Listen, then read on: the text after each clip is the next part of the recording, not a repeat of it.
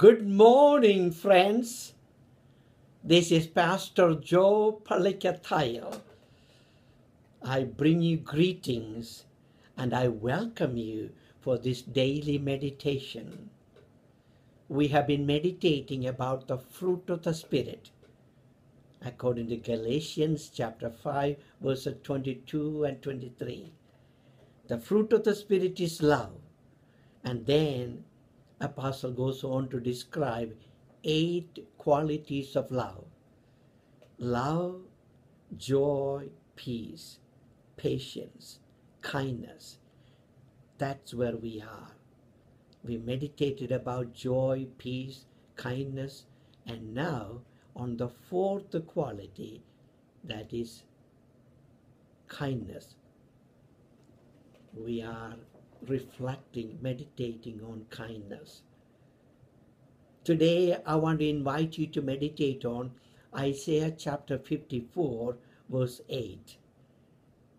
The scripture says, "In a surge of anger, I hid my face from you for a moment. But with everlasting kindness, I will have compassion on you, says the Lord God, your Redeemer." The Lord God has compassion over us because of His kindness. Kindness is wanting to do good in spite of the recipient, his or her unfaithfulness. In spite of the fact that we, children of God, have gone away from God and acted against God's will, God is saying, I will have compassion on you out of my kindness. I want to do good for you. Though in a surge of anger, I hid my face from you for a moment. God is explaining that some of the difficulties Israelites went through, or some of the difficulties we go through, but we can count on the kindness of God. Kindness of God is God wanting to do good things for us. Sisters and brothers, God already did the most amazing thing for us sinners. That is, He allowed His one and only Son, Jesus Christ, to die on the cross for us. When we least deserved forgiveness, He gave us forgiveness out of His kindness. Sisters and brothers, throughout this day, pray that we may receive the kindness of God more and more, the kindness of Jesus more and more. The very fact that we are alive is an expression of God's kindness. We don't deserve to be alive. We don't deserve any good things because we have messed up God's plan for us.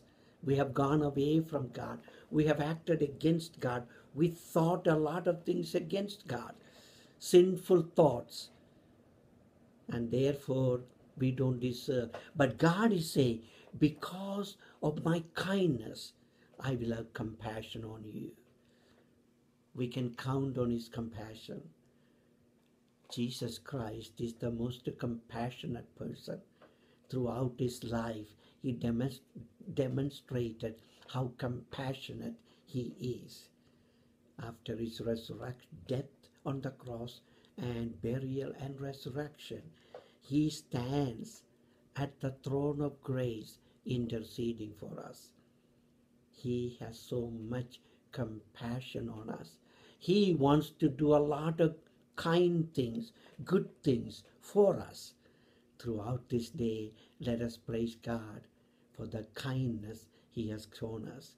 And then let us ask God to bless us that we may demonstrate kindness for the people around us.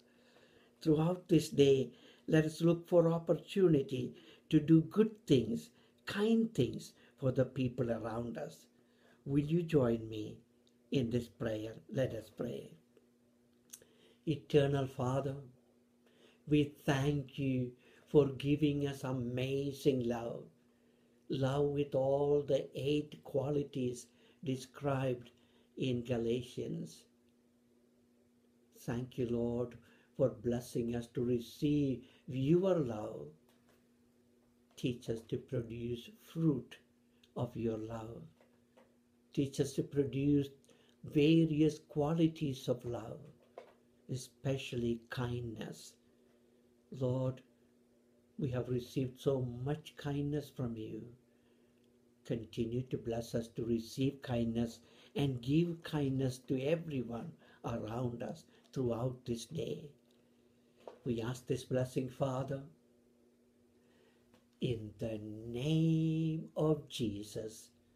Amen.